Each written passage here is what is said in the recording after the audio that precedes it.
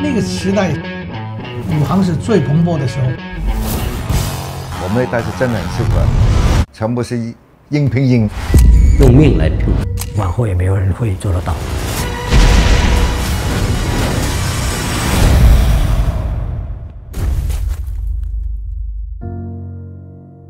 我是纪录片《龙虎武师》的导演魏君子，我要讲这帮大家不注意的人，这批叫龙虎武师的特技演员台前幕后的故事，去走访了香港动作电影的这些前辈，那全下来就是近百位了。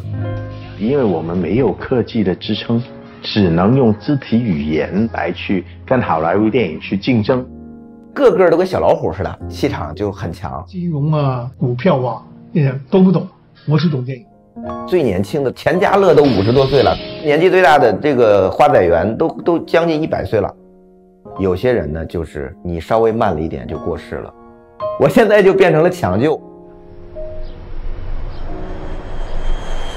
上世纪在70年代到90年代，香港就成为亚洲4小龙了。近万名的电影工作人员，一年的产量200部，全世界排名第3。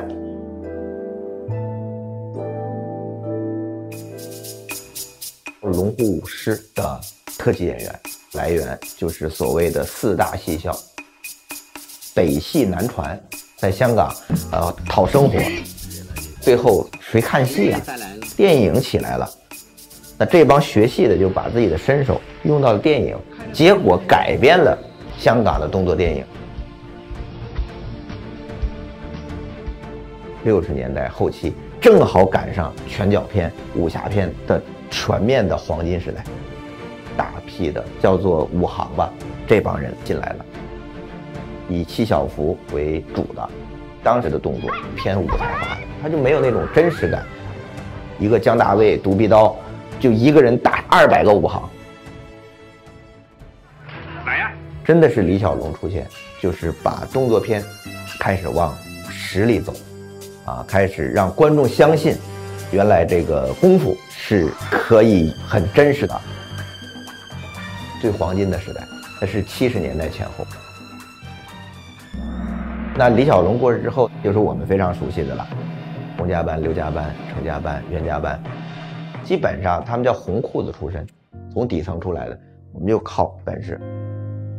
一个武行都是白天在邵氏片场，晚上我就在嘉禾溜冰场上那个跳，就直接就是拿那个头就是撞那马路牙子，全都傻了。这个动作谁做谁死啊！就是我们跟着这个大哥，这个大哥要我们做什么，我们就要做什么，那就是你受伤了，他养你啊。他们是那种非常单纯的江湖人，你都可以叫做亡命之徒。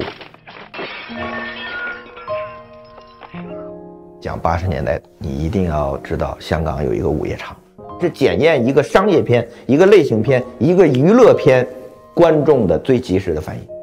对于这些龙虎武师的刺激是非常明显的。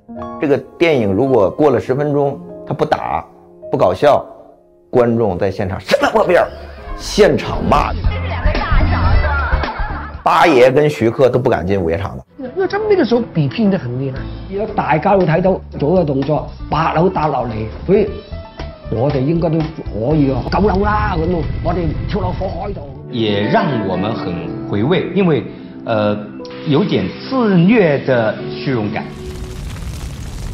这些龙虎武师，他在电影院去看自己的片子，观众鼓掌，我做这事儿我值了，对吧？甄子丹跟袁和平是现在说啊，那个风气当然是不健康的啦，是不好的啦。当年他俩可比谁都拼。港片啊，它就是一个江湖，这幕后的故事比香港电影还精彩呢。这帮人是玩命的，没人给你上保险。他们为了和当时最厉害的好莱坞去抗衡，用血肉之躯制造搏命的这种视觉奇观，最后成功的使香港的动作电影成为世界的一个招牌。连 X 战警、黑客帝国、杀死比尔，现在黑寡妇一出来都得翻个跟头。就是好莱坞动作电影，他们都是学了香港电影的东西，因为有保障措施了，科技发达了，能用电脑特效完成了，谁玩命啊？香港动作电影人又把这门手艺带回到了内地。吴京的整个的师承，他的动作的风格的这个都是来自于香港这块。